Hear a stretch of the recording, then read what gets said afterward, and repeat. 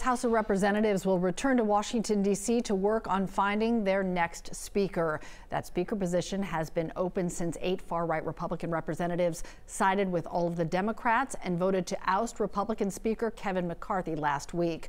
McCarthy had served as Speaker since January. The Republicans currently hold the majority in the House. So today they are set to meet to make their pitches to fellow Republicans at a closed party conference discussion. Then they'll have a candidate forum tomorrow and an internal election on Wednesday.